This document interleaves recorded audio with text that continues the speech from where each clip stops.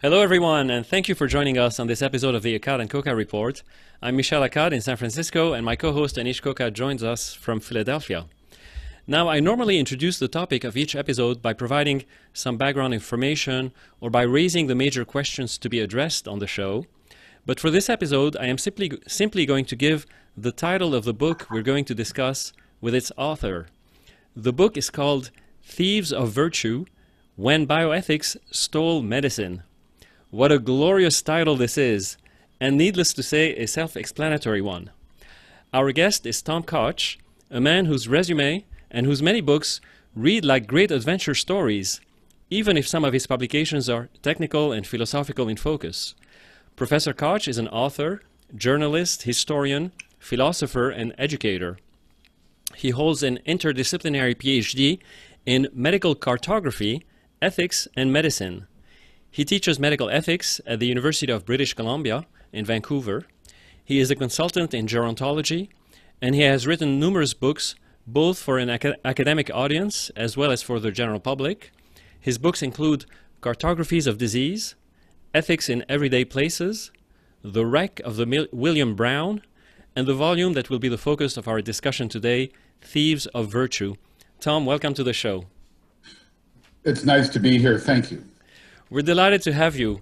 So, Tom, bioethics now is a permanent fixture, or seems to be a permanent fixture of the healthcare landscape. And in fact, it's not only well established, it's growing. I think bioethics departments are growing. Job openings for bioethicists are plentiful from what I hear. But here you are with this book that was published by the MIT Press in 2000 and when was it published? 2011. 2011. This is a hand grenade thrown into the bioethics community, and I certainly hope it's a hand grenade. Most of the bioethicists want to know why I was so nasty in my tone, but I really didn't think I was. Bioethics makes certain claims about the necessity of the field and its relation to medicine, which have never really been well examined. And they haven't been examined in the context of the medicine we practice, that is, we as a society. As you know, and as your listeners know, medicine, we talk a lot about the technical advances that have gone on in the last several decades. In your own fields of cardiology, they've been immense. I go back to the 60s with the beginning of the genetic research, and we say, wow, this is terrific. We know so much. What we forget, however, is that since the 1830s, medicine has been a moving target. Every generation has had tools and technologies and insights which were unavailable to the previous generations. The reusable syringe was introduced in 1831. Morphine was brought in the 1830s for pain control. It was considered very good with rhubarb, by the way, in the days of cholera. We had the first medical statistics in the 1840s, the first epidemiology that we recognized as epidemiology in the 1850s. We had Koch's postulates, we had Pasteur's work. The last century, the 19th century, was a moving target. Then we had bacteriology, but it wasn't until almost you were young that we had a real virology. X-ray has changed remarkably. And then since the 60s, things have changed. What didn't change across most of this history was the idea of medicine, which was very simple and very profound. And that was the one that began with Hippocrates, back around 500 BC. And that was that the role of the medical professional, of the doctor, and then later the nurse, was this: into each house I go, that the job was the service and the care of the individual person. And that was a responsibility. And for this, you weren't promised a lot of money. You weren't promised a Nobel Prize. You weren't going to get a spot on TV. What you were going to get was the satisfaction of having done well by your fellow citizens and fulfilling the oath that you had pledged as a student. And that held across really several millennia since 500 BC. something strange, a congruence of events of history, and this is medical history, began in the 1960s. First, there was renal dialysis, an extraordinary thing whereby people with kidney disease could be saved through these blood transfusion machines and cleaning machines. Okay. Beginning in the 1860s, three things seemed to change in medicine. One of them was with renal dialysis, its extraordinary ability to save patients with kidney disease through a way of cleaning their blood, of keeping them alive. And the problem was that there weren't enough renal dialysis machines and enough beds to treat all the patients who needed. At the same time, in the 1860s, we had the first heart transplant by Christian Barnard in South Africa, in which he took a African-American woman's heart and put it into a white woman whose heart was failing. The 1960s, you said 1860s, but just to I'm sorry, 1960s. Right. It's a problem with being a historian. And so both of these brought forward something which was new to the American psyche, and that was the idea of scarcity. There weren't enough beds, there weren't enough machines, and there weren't enough hearts.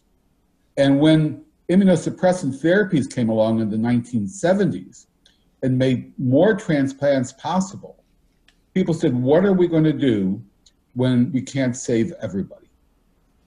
At the same time in the United States, you had the Affordable Care Act, which came through in 1964. The Medicare Act, sorry. Medicare and Medicaid. Right, yeah. And that said the government had something to do with assuring the care of the elderly and the poor.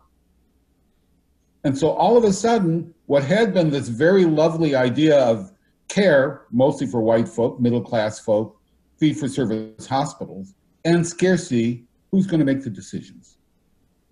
With the issue of dialysis, and a very famous article in Life magazine on the people who made those decisions, the God Committee, as they called it, some moral philosophers got involved in the question of how do we choose who is worthy?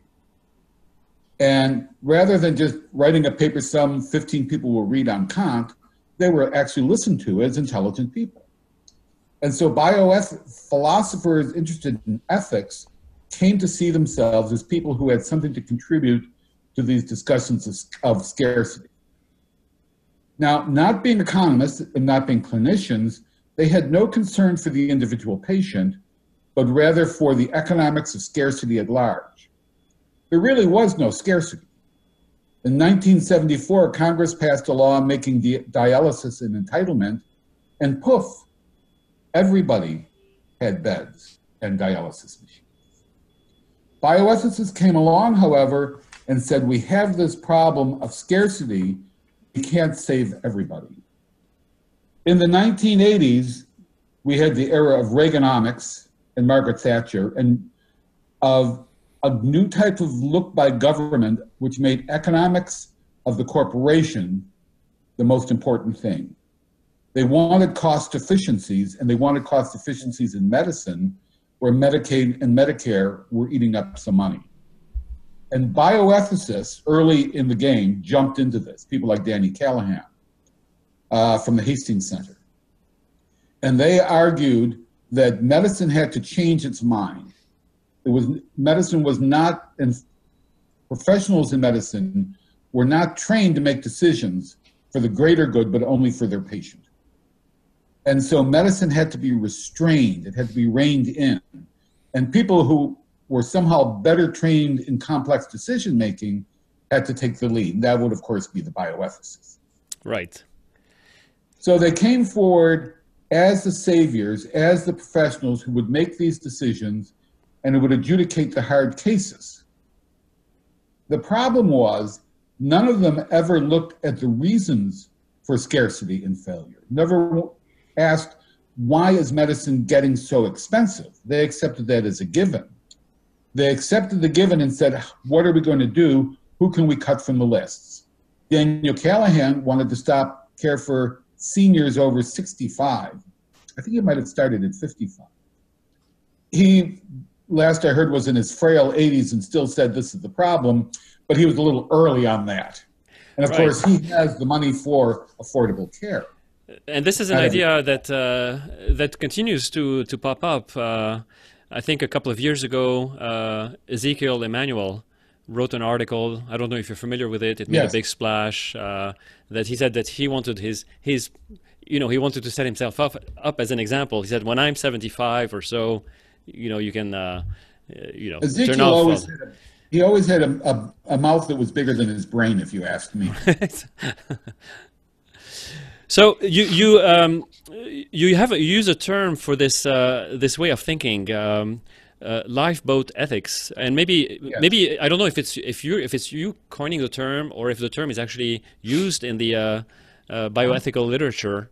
I would love to take credit, but it was actually, I first read about it in 1992 in an article by Louis Lasagna, then dean of the Sackler School of Medicine in Boston, who wrote about lifeboat ethics and used the case of the William Brown. And in those days, I was mostly making my living as a magazine and news writer. And I read this short piece in Science, and I said, this is very, very wrong. It was a story of a sailing ship that got holed in the North Atlantic, around the same area as the Titanic, only 60 years earlier. Half the patients went down with the ship. I'm sorry, half the crew went down with and passengers with the ship. Half were saved to the single lifeboat. Right, the ship hit an iceberg or something like that? Yes. Right. It's a prequel to the Titanic. I keep trying to sell the movie rights. And so, of those who were saved, all the crew and half the passengers, the next night, when it got stormy, the first mate who was in charge told his crew to throw over half of the passengers to lighten the boat. It's unbelievable. This became a very famous case in U.S. jurisprudence. And I just didn't believe it. It was too pat. And so I eventually had to go to London and France to read original documents to piece together what happened. But the term lifeboat ethics is this idea that some must die, that a few will live. And I took this and researched it historically, but I looked at it in terms of American healthcare and healthcare internationally to see why is the lifeboat so leaky? Why is there only one lifeboat for all of us? Bioethicists never wanted to ask that. They wanted to say, how do we manage our scarcities? And how do we look at this whole issue of the role of a physician or a nurse or health professional in the care of the fragile person? And they decided that doctors were not crediting the autonomy and the desires of the patient. They were making arbitrary decisions. They didn't know enough about the economics, although very few bioethicists are trained in economics.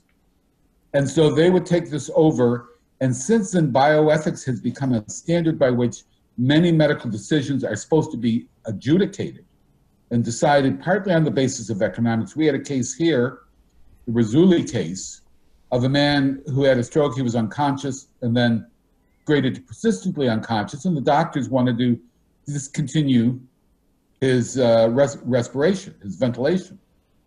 And one of the reasons one of the doctors said in a newspaper article was, whatever the patient might want or the family might want, it's too expensive to society in Canada to maintain this guy who is going to be minimally conscious at best for an indeterminate period. Do doctors make the decisions now based on what the cost is to the system or what is needful for the patient? And why are neither the doctors nor the ethicists looking at what is needed to make a fulsome case for the care of us all? Bioethics, and certainly its major organization, the American Society for Bioethics and Humanities, is almost wholly silent on this. You can go through the literature of these journals and find 8, 10, 12 articles on conjoined twins, but not one, except maybe one by me, on these issues. Right. Bioethicists love talking about AI, but not about the necessities of the ER. Tom, I want to just go back to the lifeboat, the real lifeboat case, the William Brown, which is, as you mentioned, used as a paradigm for the current, way of thinking in the bioethical world. The lifeboat from the William Brown, the history that you tell in your book, which is really riveting, and then you wrote an entire book on that particular case. right? So you make very cogent points that the whole situation was the result of a lot of injustices to begin with. Yeah. You know, the fact that there was only one lifeboat when, you know, it could be anticipated that boats would drown in those days. The fact that shipping companies would refuse to take a longer route. You know, they were trying to compete. The fact that they were held unaccountable by governments, not only for their sort of reckless behavior and strategies of navigation, but also after the fact when this case came up, the governments were primarily interested in safeguarding the interests of the shipping companies and the shipping industries, you know, at the expense of justice, essentially. So really, there's no reason to invoke to throw our hands up and say, well, you know, that's the way life is. There's nothing we can do. There's plenty to be done. There was plenty to be done back then, and there's plenty to be done now. The book, The Wreck of the William Brown, that I wrote, based on my research there, was sold as a sea story. They didn't want a medical ethics book. They wanted a good, riveting sea tale. But you're absolutely right. The passengers were Irish immigrants, and they were called basically the Negroes of England. Nobody cared about them. They were strong backs at small mines. There was only one longboat, it wasn't really a lifeboat, and a jolly boat for the captain, which would hold at most half of the passengers and all of the crew. All the crew got off. Half the passengers drowned. There was no reason for that. After the Titanic in 1912, and this had happened again and again, by the way, before and after the William Brown, shipwrecks in the spring of the year in the iceberg corridor off of Newfoundland were about as common as auto accidents are today. Shipping News carried lists of them every year. It was a cost of doing business. And with insurance, it was just a cost the companies could accept. After the Titanic, several international committees were struck. And in 1919, an international maritime law was passed which said there had to be enough lifeboats, safety vessels for all passengers. And in the winter, the international route from Europe, from England primarily, to the United States was dropped 60 miles. So people would avoid the area of the icebergs. And since then, there has not been one death. Again, the necessity of scarcity was obliterated by a simple mechanism. Earlier, the shipping companies had said, we can't afford to provide lifeboats. Now we knew that society could not help but have them. And this is the way it is with many of the arguments about scarcity today. Yes, there are some things where we have short-term disallocations. The reasons why we need them and the ways to eliminate them are not the things that bioethics talks about, but the things that, to me, a true ethicist must be concerned, and a true citizen must be concerned with. Because remember, ethics is really about citizenship. Ethics is about not only you as a physician and me as whatever I am, but about all of us in the societies we want to create and the ways we wish to see justice. Can we cure the problem of the cost of healthcare? Of course we can. There's absolutely no doubt about that. I can tell you 4 ways to do it and to decrease those costs today. Do we need to sacrifice the children with autism or Down syndrome? Do we need to sacrifice the elders? No, we don't. You have probably had, as I have, 92-year-old men and women going into hospital for a valve repair. It can now be done without open heart surgery, an amazing advance. Should we be saving them for the last 2, 3, 5 years of life? I think so. And if we say no, if we say those people aren't worth it, if we say we don't want to care for them, we have to give a better reason than we can't afford it for anybody who doesn't have gold-plated concierge health care. Right. So, Tom, you're absolutely right, and I'm in total agreement.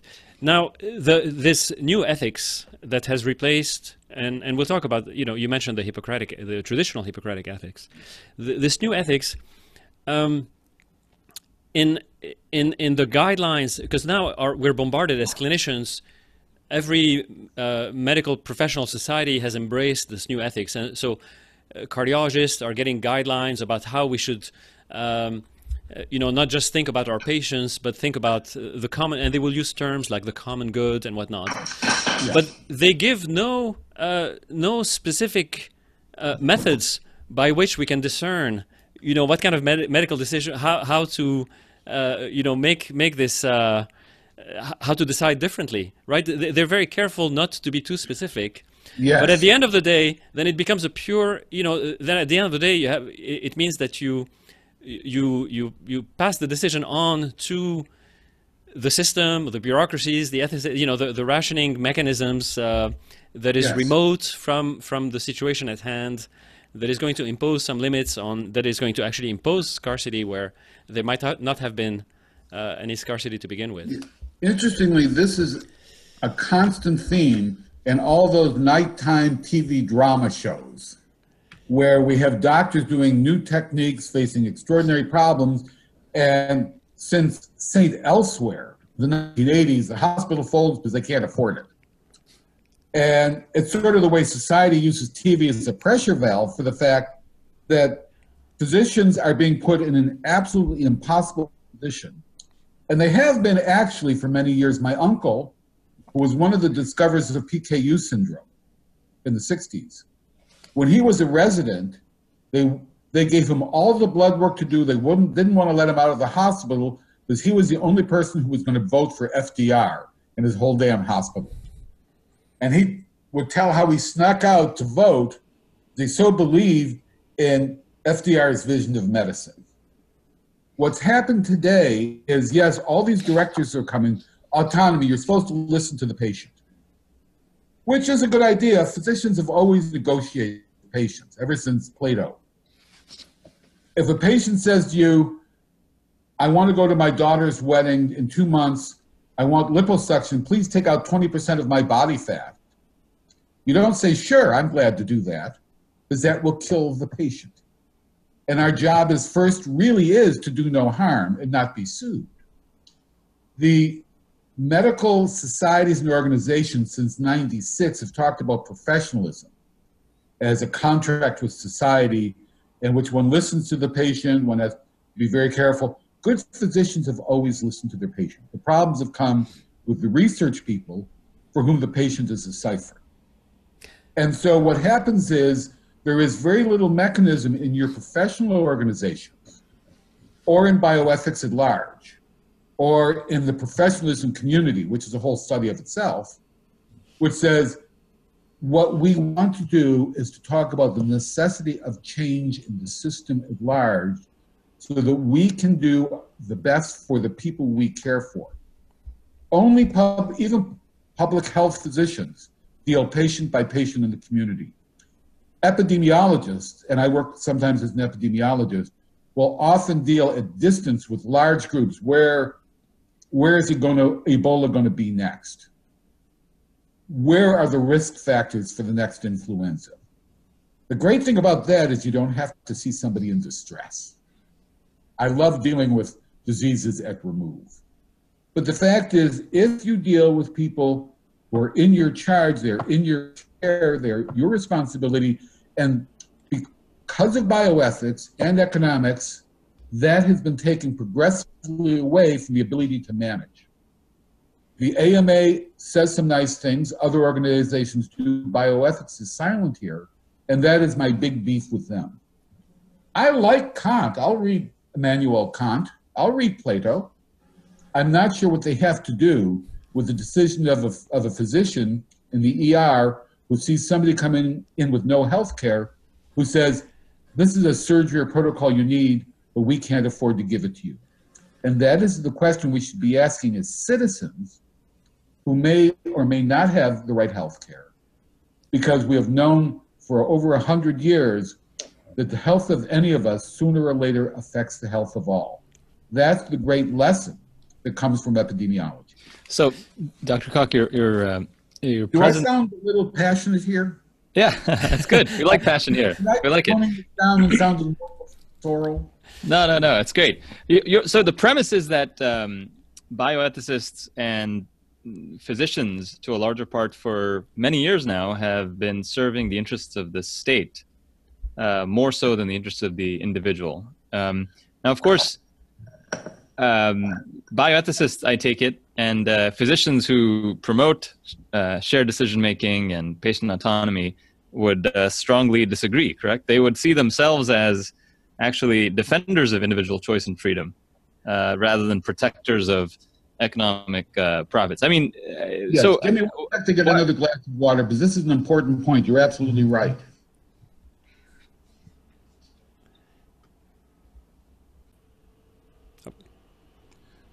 Remember that I'm a Canadian, and so I live in a system of national health care applied by the provinces. I no longer live in the United States with the healthcare system that guides you. But you're absolutely right. In general, bioethicists see themselves as the guardians and promoters of patient choice and autonomy, while at the same time, in many instances, saying we have to take that away because it's too expensive. We have to allow them. Some people want to force us all to be part of trials, drug trials, so that we can advance science whether we want to or not. So at the one time, they are promoters of autonomy, and at the same time, takers of it in situations where it will benefit, say, big pharma. In other situations where, yes, you want this, but the system will not pay, our insurer won't pay that for you. At the same time, traditional medicine, which put a lot of load of responsibility on the physician, never forgot that it was a duet between the patient, the patient's family, and the physician. As far back as Plato, we have Plato and Gorgias talking about the person who hires a philosopher to convince the patient to a procedure he doesn't want, because the doctor knows that it's needed, and he wants the patient to understand why he thinks it is. Patients have always been able to refuse. There have been doctors who have been heavy-handed, closed-minded, and unpleasant. There have been patients like that too. There are bioethicists like that too. But in the main, most physicians know when you're at the bedside with a frightened person that you sometimes have to take a little time to talk and explain. The great problems that occurred, and these have occurred several times since the 1960s, have been problems really with research medicine, like Tuskegee, like Willowbrook, like Mount Sinai in New York, where doctors were more committed to the research agenda that they were pursuing than to the needs of the individual in front of them. And so when we research, we can't forget that whatever drug trial we might believe could benefit, the issue there is not the drug itself, but the needs of the patient first. And good doctors understand that.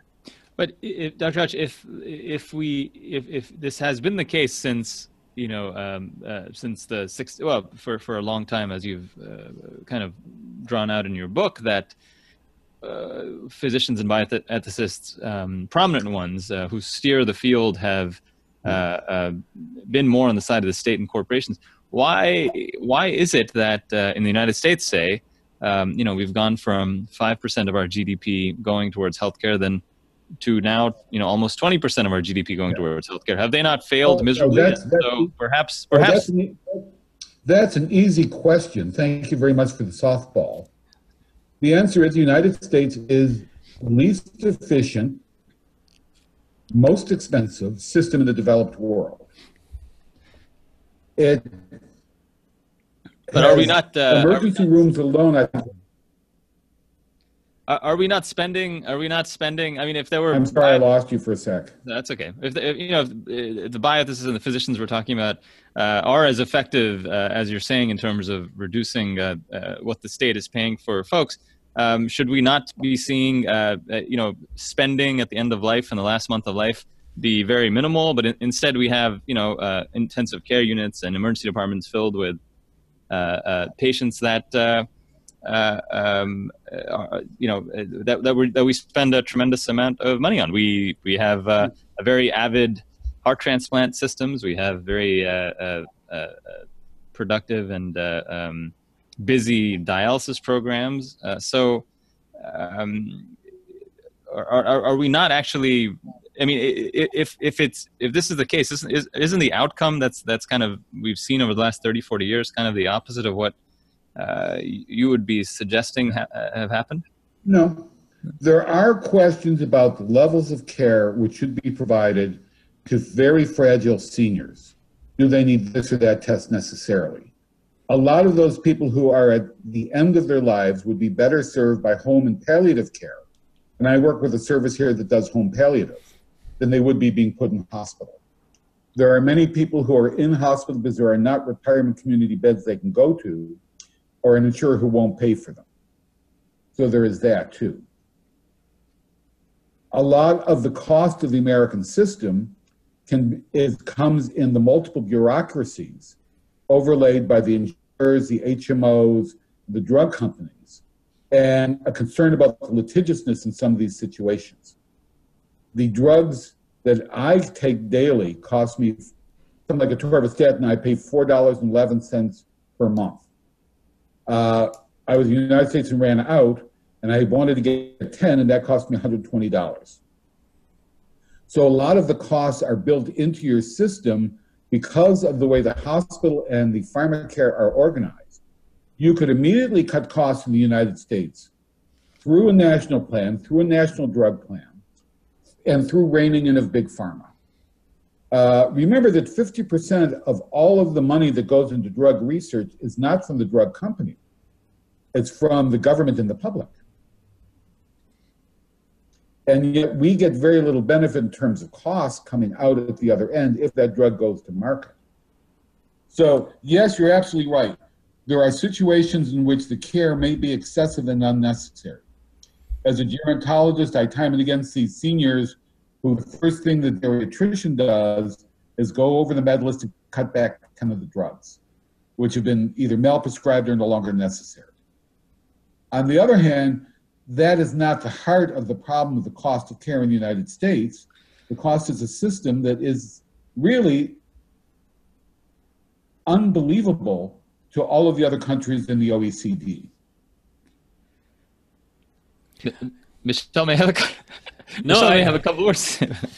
No, that's fine. Actually, I'm in general agreement. We may disagree on the details of the specific economic factors at play, but I'm in general agreement with Tom. Where I may want to not so much push back, but maybe put a little more blame, put some blame a little more evenly on the doctors as much as on the bioethicists. Tom, so if bioethics emerged in the 1960s and 70s, I think it's, and emerged in saying that the traditional Hippocratic Oath or Hippocratic ethics were, insufficient for modern medicine and our current system. I think to some extent, they were correct that doctors themselves had, to my mind, or many doctors, certainly the leadership of the medical communities, had given up on the traditional Hippocratic ethics. And they gave up on it in the 1910s. For me, licensing is a very, very treacherous thing. Doctors, at least in the United States, and I think to some extent in Canada, convinced governments to grant doctors monopoly privileges to practice medicine on the using the argument that now it's different because now medicine is quote unquote scientific, and therefore doctors are sort of semi-scientists, and the work of the doctor is to apply science to the patient. Which is something that was fought quite vehemently by William Osler, who you mentioned in your book, right? So Osler was against this idea of the physician scientist as being, the new kind of doctor. He rightfully, in my mind, viewed the duty to the patient as being primordial, and so the medical profession, in my opinion, traded away its ethics. And there was a vacuum, and we see that in the 1920s and 30s and 40s with a lot of scandalous behavior among doctors, not all of them, but some of them, eugenics, and, you know, a lot of unnecessary surgeries being performed left and right, because now they have a monopoly power. They are viewed as having a privileged position in society to do this. So it's not so... It's understandable that the bioethicist would come and say, hey, wait a minute, you know, there's a problem here and we need to inject ourselves into the mix.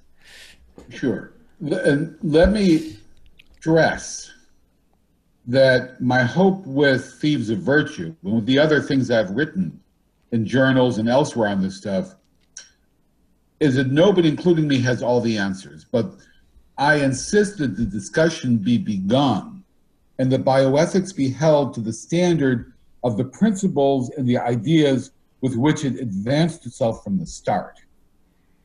The issue of the relation between doctors as carers and doctors as researchers, the issue of science, which you correctly say came up, especially in the early 20th century, is something that has never really, it's a balance which often has been fraught with difficulty.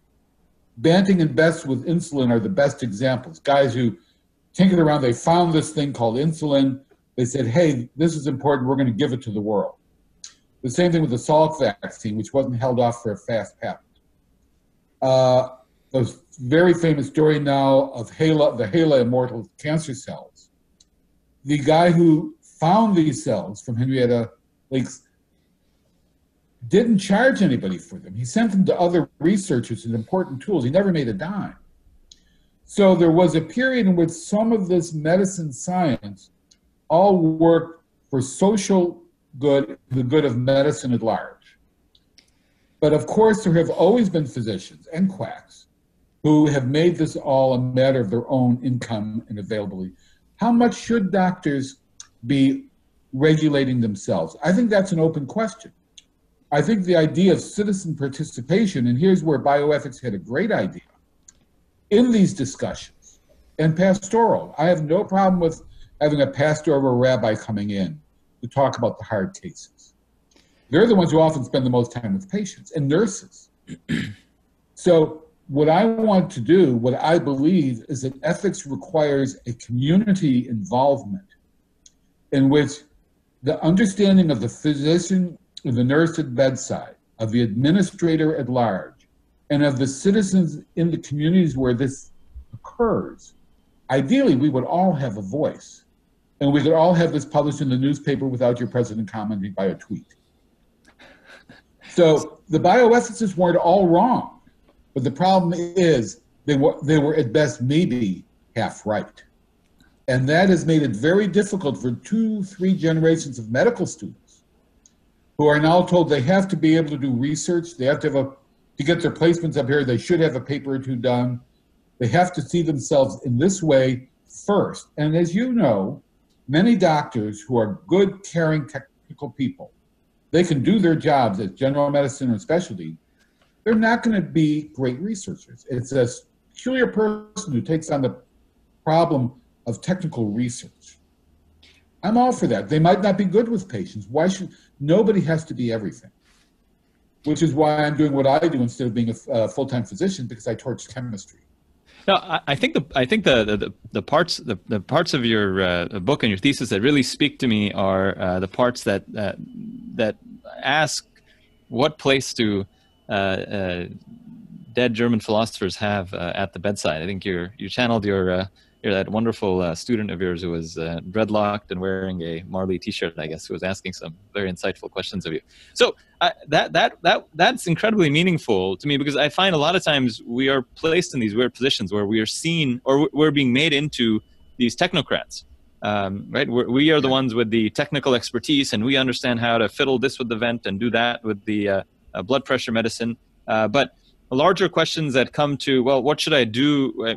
What's the overall path we should take with this particular 82-year-old patient who has heart failure, who's on a ventilator, and how best should we proceed, whether an aggressive course or not? That's kind of been taken out of that decision is being taken away from the clinician who's been taking care of the patient. And suddenly we, at this a crucial point, we somehow want to call someone else in who doesn't know the patient, doesn't even have the expertise in, say, heart failure, or I don't know, the defibrillator that the patient has, or the ventilator the patient has, or even how severe the pneumonia is. And you have this other person come in. We, here palliative care, or consult or whatnot, and they come in and they're supposed to somehow have this scale that they weigh and then kind of tell us, or not tell us, they won't say tell us, but guide us somehow. And I think you would be in agreement that decision shouldn't be taken away from the clinician at the bedside, correct? I mean, we're the ones best in the best position to be able to sort this out, if we truly are beholden to the patient and not, subsumed to the state. I mean, it's not only the patient. You have talked to the patient preoperatively. You've assessed that condition. Normally, one or more members of that person's family will be there with their hopes and fears. Right. When you crack open a chest and you see that heart diseased but beating, or when you're snaking up a mitral valve going through the system, trying to repair that mitral valve, you are in a position of absolute, awesome, terrifying authority. When you have the hard questions, you're also the person who has talked to the patient and the family. And I think that is something denigrated by many of the people who make decisions without being at the bedside. Joe Finns talks about this in terms of patients with persistent unconsciousness, and the people who come along say, really want to get these patients done so we can harvest the organs. I think physicians need better schooling in the balance in these areas, but there will always be, as Osler said and Penfield knew, Penfield was another great Canadian physician, there are the cases that keep you awake at night. Sure. There are the cases for which there is no good answer, and you take all the input you can. When somebody asks me, did I make the right decision? I say, did you stay up at night? They say, yeah, I couldn't get any sleep. Did you maybe have an extra drink or two? Yeah. Did you want to go back and start smoking? I did. And this was a decision you came to? Yeah.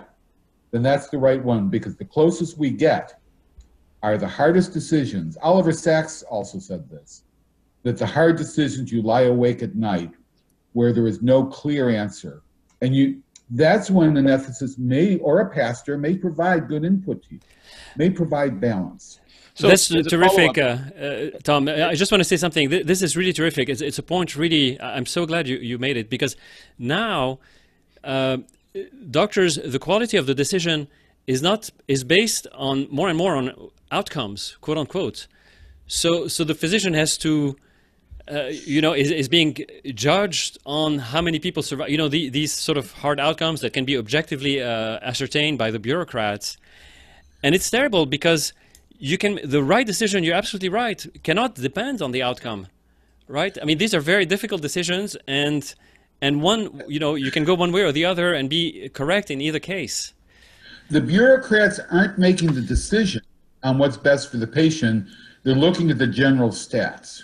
Right. I ran into this when I was at Hospital for Sick Children in Toronto in the 90s, when the question was about heart transplants for very, very serious young people, and what was a good outcome. If somebody had one good year, was that sufficient to give them a heart? If the prognosis was, we can transplant this child, but this child will not see 3 years, is one good year enough? We don't know what will happen 5 years out with that other patient, and at that point, the longevity of heart transplant patients was about 10 to 12 years, because they're so immunosuppressed. That's a question we have to ask, not only in medicine, but also engage with the people we care for, society at large. And we forget, and I didn't say this strongly enough in the book, that first and foremost, we are citizens, and we are parents, and we are members of a community where we serve. We are then professionals trained in certain things where we are serving and inputting the community. But we would all, in these hard situations, like to have a better guideline, which understood that in the care of the person, we have to weigh this in ways which to the average citizen is not understood. And medicine has to make that clearer, and we have to make clearer to the bureaucrats, I don't care about the long numbers. Let's look at the short numbers. Do we need to do, I was with a radiologist who said, do I really need to do an x-ray on this woman who's 96 and has a broken toe? I know it's broken. I said, no, you don't. That's silly. He said, what about this 92-year-old woman who was sent in for a spine, the x-ray of the spine to see if she's got stenosis? Of course she's got stenosis. She's got arthritis. She's 92. I said, yes, but if you can identify where it is and that pain can be relieved, you can give her 2, 3, 5, 10 years pain-free. That one can make sense. The woman with the broken big toe did not. And I think in a lot of these situations, we can apply a simpler ruler like that to what is appropriate and what we want as a people for ourselves and our loved ones. Because in the end, a friend of mine who recently retired, I said, why did you retire? You're only 73, you've been practicing medicine 45 years. He said, when I found I was spending more time as a patient than as a physician, I decided it was time to hang it up. Sooner or later, we are all patients.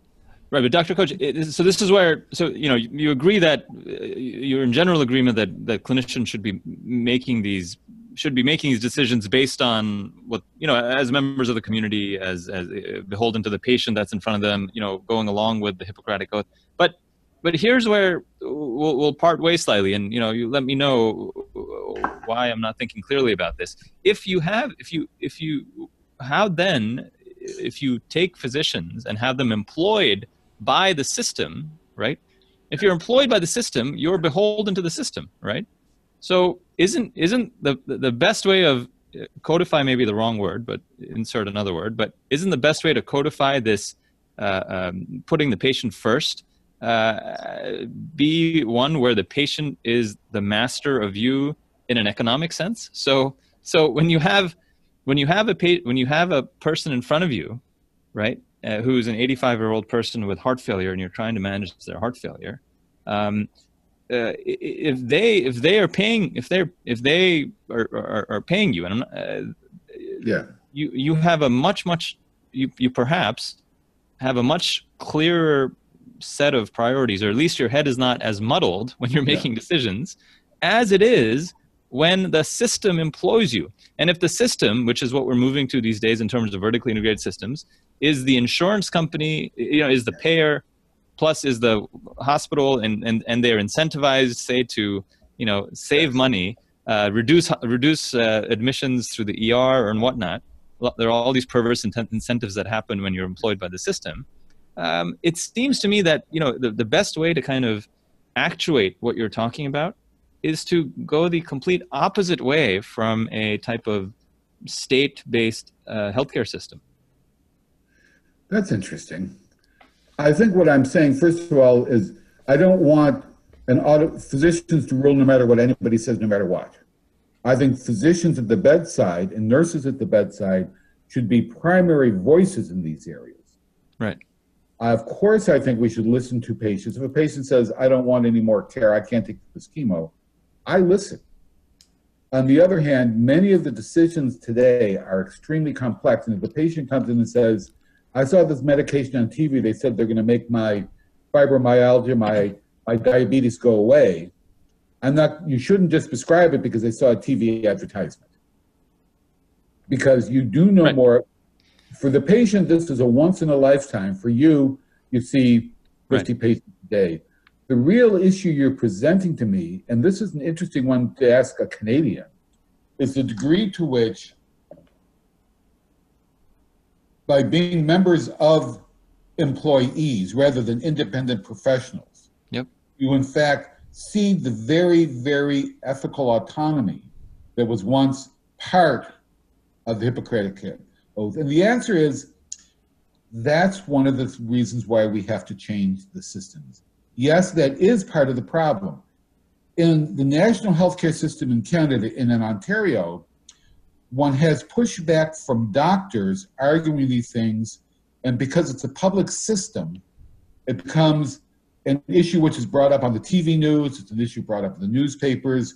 People write letters. It's brought into the legislature. So we have a certain feedback loop in some of these areas, which you do not have in the United States when you're working for a vertically integrated system in San Francisco or in Boston.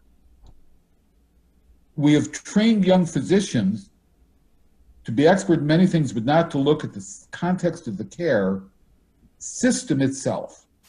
And this was where bioethics to me was a failing, where we should be training ethicists and physicians to be activists to find the medium we need for these situations, which I admitted at the beginning and insist again, can balance very complex goals, in the midst of very complex obstacles, in the midst of real fears.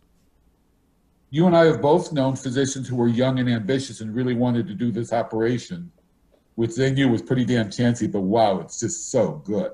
I was once young too, a long time ago. And the older physicians used to say, yeah, maybe, but not yet. The matter of physician judgment and responsibility for it is another subject for another conversation. Today we're talking about, let me just return to the way in which bioethics may make a decision, may make a grand statement about autonomy without understanding the complexity of what that means at the bedside, and in an increasingly economically driven, bureaucratic system, far removed from the needs of the patient and I would say of society at all. Right. And that's what I and Bernie Sanders, I suspect. I've been cultivating my Bernie Sanders haircut as I go bald. That is what I suspect we need to do to change the system at large. Of course, people can also read my books about this, and they can invite me down for high-priced, high-paid lectures at a lovely restaurant, but that's not going to happen. We'll listen to you, though. So you need to get forward and say, here is what we need to make it the best for us all, remembering that these are life and death decisions sometimes, for which the good answer is not always clear. And we need a little humility as ethicists, as bureaucrats, and as physicians in dealing with the places where it is at best opaque and the health and security of the people are lying in the balance. That's all I'm saying. I'm really quite modest in all this. No, that's a wonderful statement, and I can't possibly agree more with certainly having more humility on all sides for sure. We'll have to. I think Michelle will agree. We'll have to. Vertical bosses out there. Talk to your vertical bosses out in San Francisco. we'll have. In the spring when it warms up, you need to bring me out at a high. I mean, I may be a young senior, but I still have to make a living. But Michelle, we'll have to bring Dr. Koch back to spend a whole episode on pharma, don't you think? We do, and we could spend. So for full disclosure, Tom, we didn't bring you in here to trap you on certain political and economic issues. Anish and I are very strong defenders of what we would consider a true free market, and what you criticize in the book, I criticize as well, which is this kind of crony corporatist involvement between the state and large corporations, which we want to have nothing to do with. And we believe, perhaps wrongly, but I certainly do, that if there was truly, medicine should be a voluntary relationship between people. And it doesn't have to be just the doctor. And there can be voluntary institutions that spring up naturally that can mediate some of these difficulties between the different interests of the parties involved. And I think if we look at it that way, I think you and I have a lot in common. We'd agree on a lot of things. No, but I think that's the point. I think that everyone will agree on the sentiments of Dr. Koch. And I mean, who has, I mean, the large majority of physicians, the large majority of community members, patients agree with these basic general principles. The question is just the winding path one takes to that. Is it a path which leads us towards more centralization, more bureaucracy, or is it a path that is there another path? So there are other paths. There are other paths, and they can be easily discernible if we have the will to go there. Right. Medicine is complex. Pharmacology is. Even in my lifetime, I remember when there were 3 to 4 antibiotics which doctors gave out with impunity. That was, whatever you had, you were going to get erythromycin. That was fine. I remember you had a broken anything, soak it in aluminum subacetate. I worked at a clinic in Guatemala when I was young where there was no surgery, and there was like 6 drugs that we could use for all of the population that we dealt with. The type of economic system we have now, especially in the US, is a peculiar form of capitalism, which grew up after World War II and which became rampant under Reaganomics in the 1980s. And I don't think it has served the society at large myself. I think it has certainly been detrimental to the health and welfare of people at large. We can talk about the economics at another point. There are people better to speak about that than I. I think there are ways in each system, mine, yours, England's, France's, where we can find economies if we need to. I think we could all save a lot of money with some very simple rules about big pharma and about the cost of drugs, which should not be $500,000 to save one life, especially when the trials have gone through the population. I think there are lots of ways to do that. I think there are lots of ways to decrease cost. Here, after my last total hip replacement, I went home after 3 days, but I had follow-up nursing and physio for 2 weeks at the house to make sure I was safe, that the wound was clean and not infected, to make sure that I would be able to get up and down without a problem. So I didn't have to go back in from a fall and refit. I have seniors who have fallen because they didn't have the money to have a lifeline at home. They didn't have money to basically adjust themselves. They go in, they fracture they have their femur, they're in rehab for 6 months. That was avoidable. And I think we can look at what's avoidable and what's practical, what's humane, and what is the best medicine that you guys know how to provide. Do I have all the answers? No. Do I have the wishes? Yes. Do I think we need that conversation? Absolutely. Do I think those bioethicists, and I am one, do I think the bioethicists provide it? I say very rarely. Tom, before we close, because we're nearing the end, but I want to go back a little bit to more concrete bioethical problems, and in particular one chapter in your book that I think is dear to your heart and dear to mine as well. I want to start by mentioning the Beauchamp and Childress book, which is, the Bible of bioethics, and you make a very good case, or you show at least in your book how, even though it is called Principles of Bioethics, if you go from one edition to the next, you see those principles morph and morph and morph, That's right. over the years. And then, so the principles of bioethics then seem to lead to what now you call the bioethics of the conformal human. And things that are really outrageous for anyone with any sense, any moral sense at all. And people who are invited and given all the awards, the Peter Singers of the world, bioethicists who are telling us under what condition it is okay to kill our own children even after they're born, right? And that sort of thing. So all kinds of craziness, how to abort Down syndrome babies and to justify all kinds of horrible things. Do you want to speak to that a little bit? Sure. First, let me just say that I've served with the Canadian Down Syndrome Society, and I was twice on the board for 18 years. I like people with Down syndrome. I like them a lot more than I like those folks from Mensa. I have the greatest admiration for some of these people you have just mentioned. Peter Singer, the philosopher at Princeton, I think is honest and honorable. I just think he's wrong. I think he's been upfront in what he believes. I think if you read Singer and don't like what he says, he's the logical endpoint of all these things I'm talking about. The book Principle of Bioethics, which is now in, I think it's 13th edition, was the first critical summation of an idea of bioethics based on a series of principles in a sort of somewhat a Kantian frame, Immanuel Kant. It was a groundbreaking and an epic and a beautiful piece of intellectual work. But like Kant, great writer when you can understand him, I don't carry Kant to the bedside. I think the principles become muddy, and that's why they kept trying to fine-tune it when you get to the complexities of reality. And so that's why I argue a bit of humility to those who have read principles and think they know what the ethics is of a specific situation in front of them. I find that when I say to people, I don't know, but I'll try and find out, they will tend to believe much more what I have to say later. I find when I'm lecturing and I say, that's something I hadn't thought about, let me come back to you because I'm not sure, people tend to believe everything else I've said. When we, in all of our roles, either as bureaucrats, as physicians, as nurses, as ethicists, have the humility to say, this is a toughie and it's not clear, let's work on it. We have a much better situation of improving the system at large and providing the best care for the person that we can go home and not feel bad about.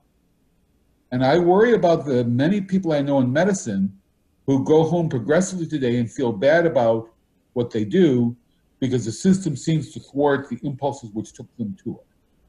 And that is something, in my humility, I am deadly opposed to. I want people to go home thinking, I did a good job with that person today. Tom, your book is called Thieves of Virtue, When Bioethics Stole Medicine. It is available on Amazon. It is also available, I think, through your website or perhaps linked to through your website. Can you tell us what your website is, the URL? Sure. And as I said, I don't think I have all the answers. My website, you can send me an email. It's pretty simple. It's http:// is all R, KOCHWORKS, Kochworks.com. Kochworks.com. We'll have this on the show notes. Are you on social media? You have a Facebook page or a Twitter handle? I have a Facebook page, and that's as far as I'll go. All right. Well, if you want us to link it on the show notes, you can send me an email, and I'll link it on the show notes. We will certainly link your books. And it's been a wonderful conversation. Really, really, I'm excited about your book. I want as many people to read it as possible. I think you touch on something very important that is not talked about at all. And I think, Anish suggested we should have you again, and I'm sure we'll have another opportunity another time if you care to join us. I very much appreciate your questions. I very much appreciate Anish trying to find the limits of what I'm saying, not to catch me, and I hope that from this and from any future work, maybe we can find a more reasonable and a better answer for ourselves and our communities in the work that we do. So thank you very much both for this. Thanks you so much. Tom. Yep.